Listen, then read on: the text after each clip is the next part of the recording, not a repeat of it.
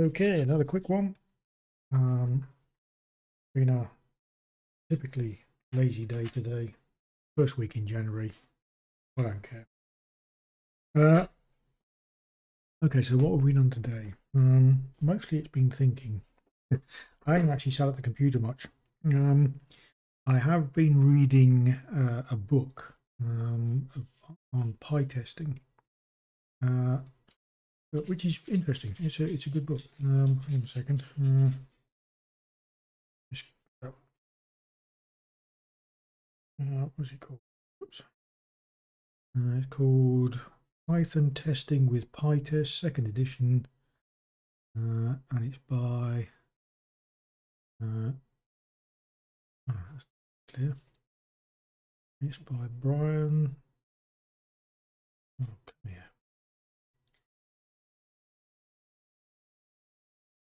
Nothing's ever simple, is it?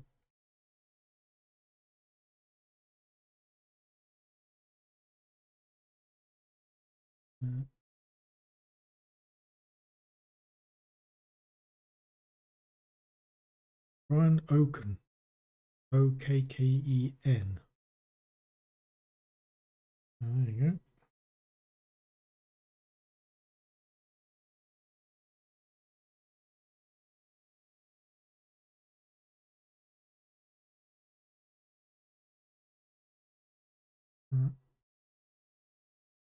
The long and the short of it is, it's a good book. It takes you through sort of step by step what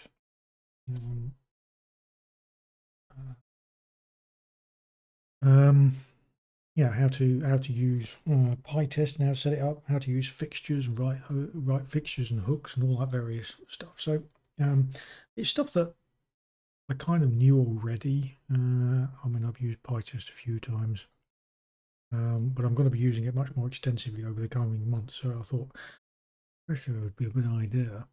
And this book had been recommended on the, I think it was on the DevOps subreddit. Come on then, if you're going to come up. Yeah, I know you want to be let out, but you'll have to wait. You coming up? No? No? So yeah, so that's been occupying my time today. Look, are you being a pain? Come on.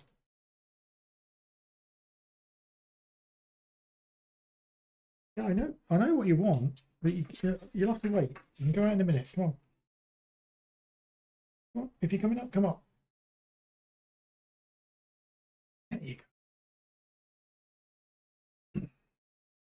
Yeah, PyTest. So yes, so that's been the main thing today. Although frankly, that's been sort of the background task. I've just been watching crappy YouTube videos, but I've also been thinking.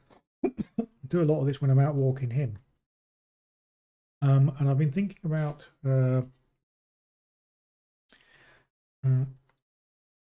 one of the things I want to try and do is write a book on using salt as part of this whole developing environment thing. And as I was saying yesterday, one of the first things I'm going to do is write a deployment script for Gitea. Now, Gitea is a fairly simple beast, but it's good as an example of the kind of thinking, the thought process you have to go through when you're designing a deployment. So I'll just use this to explain. There we go. Okay. And I've got the other camera, but that's fine. Okay, so Gitea basically consists of three parts. Okay, there's Gitea itself.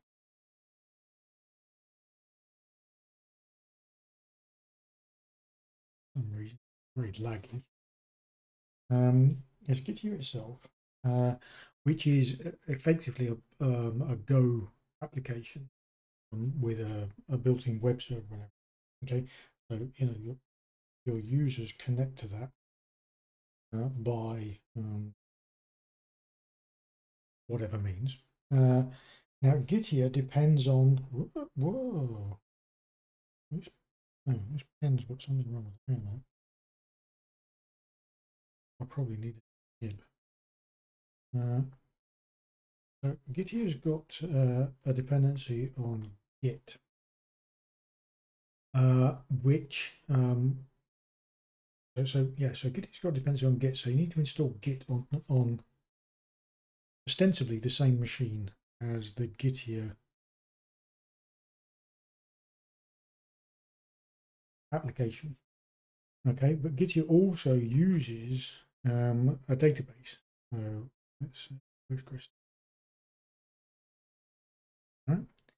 Now that Postgres database could be on the same host. So in actual fact, all of this.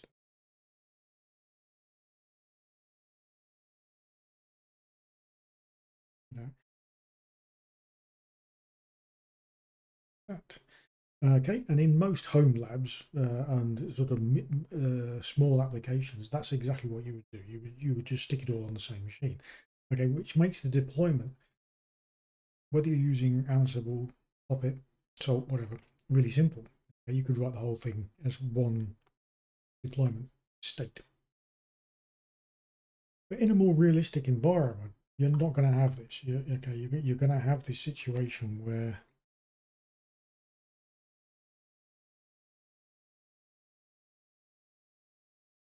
really just like this, okay, where the Postgres will be on a completely separate server somewhere.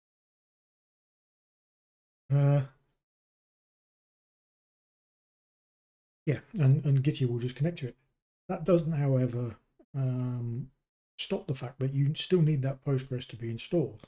Right now, using Salt as the example, okay, in Salt, each minion represents one of these hosts. Okay, so you'd have a minion in charge. Whoops, a minion. Okay, controlling this machine, and Postgres would be on another machine, and you'd have a minion on there. So you could have a minion on here which said, okay, deploy the Gitia,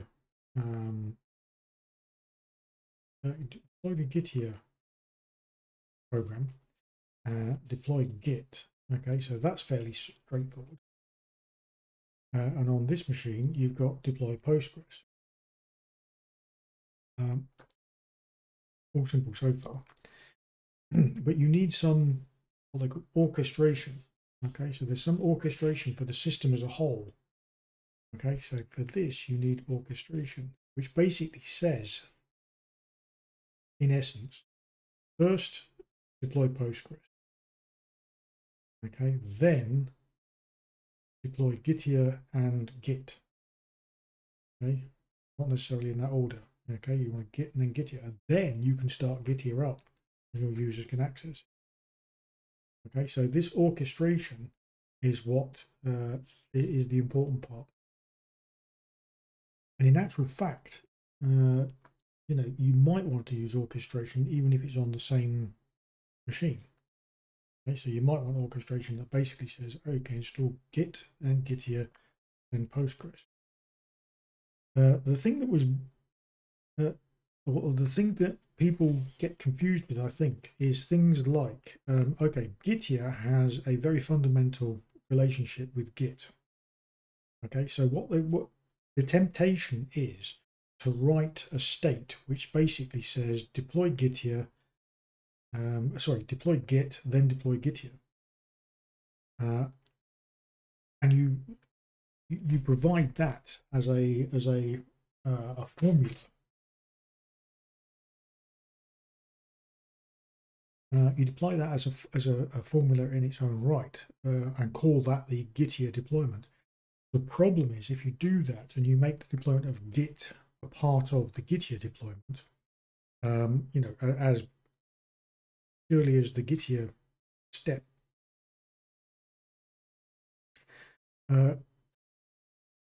any environment that wants to deploy Git some other way, i.e. not as a default package or something like that, they want to build it from source and have their own deployment method,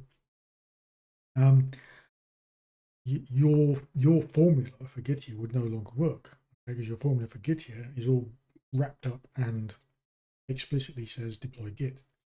So you need to have these sort of meta level where you say, okay, a Gitea deployment consists of deploying the database, deploying Git, and then deploying Gitea itself.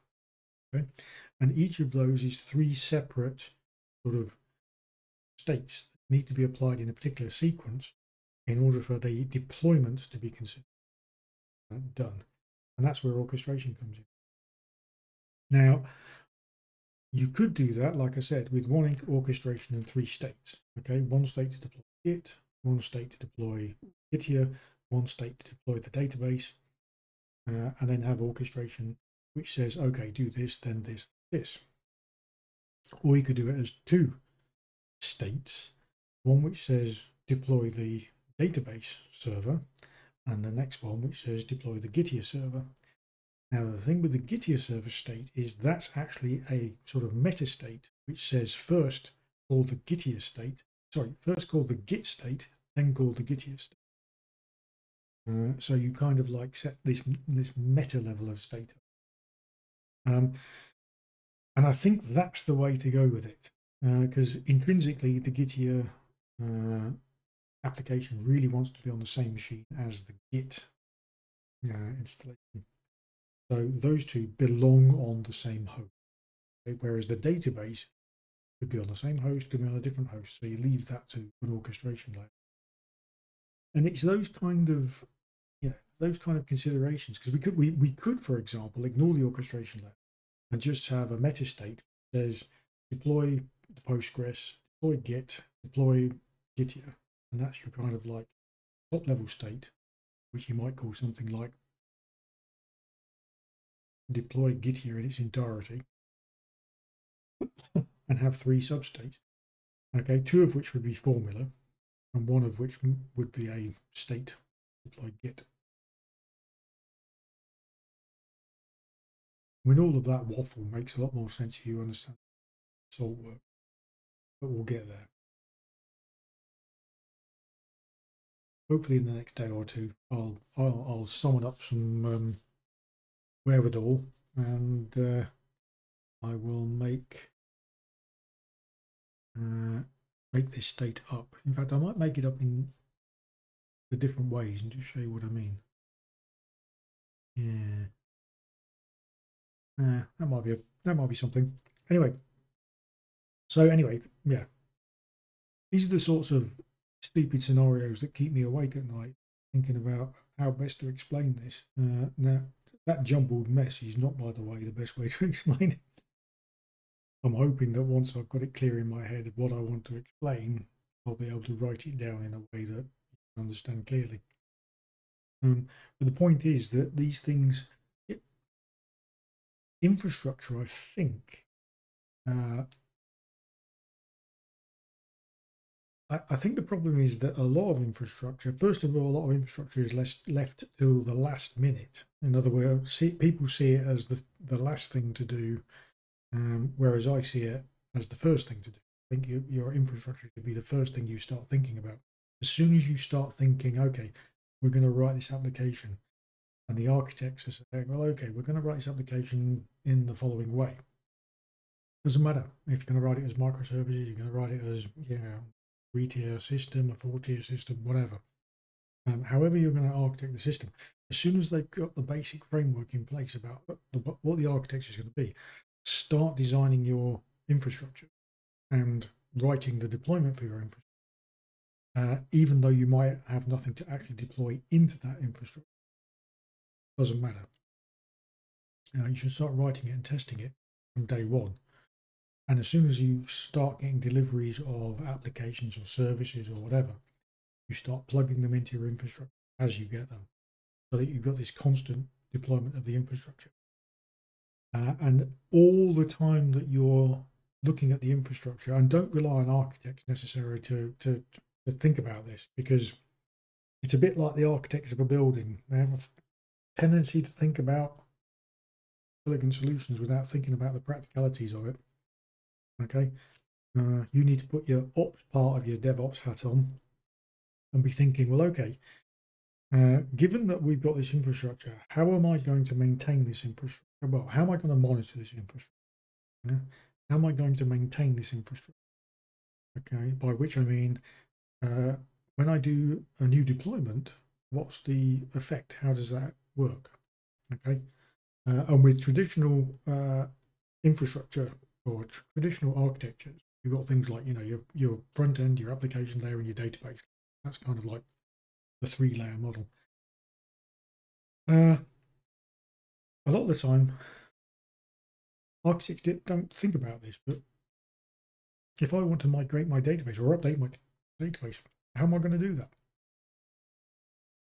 You know, when I come to update my application layer, how do I do that? Okay, if I've got a 24/7 requirement, I can't just take the thing offline. Yeah? So you end up with like, okay, we need a multi-leg system. So you've got 2 machines in the application layer, maybe 2 machines in the database layer, so that I can shut one leg down, put all the load onto the other leg during an off period, you know, when I know that usage is going to be low, update this leg, get it all tested, lead all the traffic across into the new updated leg, then update this leg, test it, put both legs back into the load balancer or whatever. But a lot of the time, these things are not thought about, even when you're dealing with things like microservices. Okay? Microservices done properly should not be a problem, because you should be able to just drop in a new microservice and then gradually bleed the old microservices out of the system, and nothing will be any the wiser. Okay, because those services should, to all intents and purposes, work irrespective of versions and so on. But most microservice infrastructure, I gather, and certainly the ones that I've seen, are not made that way. You know, and there is a huge dependency between these things. Okay, whenever you see somebody say something like, you know, oh, you know, we need to test the whole system with this new service, you've now got a problem, because that means that you've got dependencies and coupling between services, which you shouldn't have. Microservices, by definition, you should be able to just take one microservice out and put the other one in, and the rest of the system shouldn't give a damn. Okay, well, on version of them. That doesn't take away from the fact, by the way, that you're still going to have, at some point, you're going to have state, you're going to have databases, things like that to deal with. And you've still got this problem of, well, okay, how do I go about updating it? How do I update the version of the database engine? How do I update the database itself? How do I migrate databases when I need to? What are the practical realities of doing that? Am I going to need to take the system offline? If the answer is, well, we can't take the system offline, then you need to design your system specifically to deal with the fact that you want to take it off. And this is, you know, this is all stuff that should be going through your head whenever you're looking at, how do I deploy this system? Yeah? What command am I going to issue in order to do these operations? And if the answer comes down to, well, it's a complex process, I'm going to need to write a document, chances are your design's not right. Okay, you shouldn't need, at the end of the day, you shouldn't need a complex process to do these updates. You should be able to do it as part of your CI/CD chain. It shouldn't be something which is complex and difficult. But that requires work up front. You need to stop, you need to sit down, you need to think about these things and design your infrastructure to accommodate this stuff. And this is no different to, and this is why I think this is no different to designing an application. Okay, we give these kind of considerations in applications. So, you know, why don't we give this consideration to the infrastructure as a whole? And I think it's a historical thing. It's because development tended to develop stuff and then throw it over the fence to ops, and after that it was their problem. And I think that history means that this attitude of, oh, just get it working and then it's not our problem anymore. Whereas DevOps, by its very nature, says this continues to be our problem. Therefore, you need to switch the whole development team from application thinking to system thinking. Okay, you've got to think about, okay, the system as a whole, everything from the metal up, even if you're in the cloud.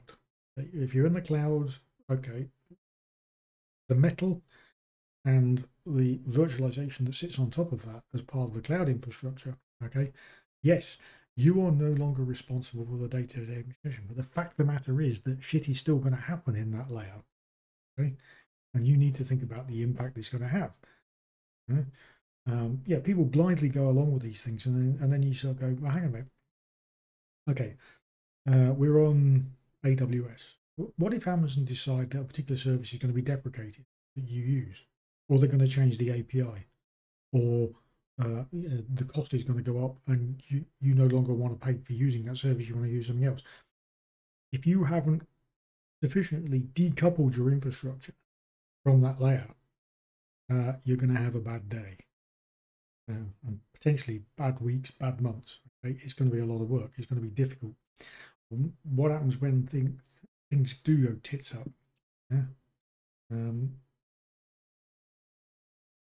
that is system thinking. Okay, you're thinking about the system. Don't just ignore it, and don't do things like, oh, you know, oh, we're Kubernetes, it's not an issue, blah blah blah, bullshit. Okay, Kubernetes gets updated, things change. Yeah, and when they change, you know, again, cost models change, the way things work change. It will change constantly. The old joke, the only constant is change, is absolutely fucking true. And unless you have systems thinking, you're going to get yourself into a lot of trouble. Anyway, okay, that ended up being a bit of a rant. It's very cathartic. I don't know how constructive they are, but they're very cathartic. Okay, I'm going to get these on a more even keel as we go forward. To be perfectly honest, these first few are partly just for me to get used to doing this every day. I want to try and do it daily, mainly to drive me to do things so I've got stuff to talk about. And because I've not actually done stuff, these tend to be a bit ranty at the moment. That will change. As I start to put stuff together, that will change. Right. Okay. Right. I've wasted enough of your time. I'm going to go and do something else now.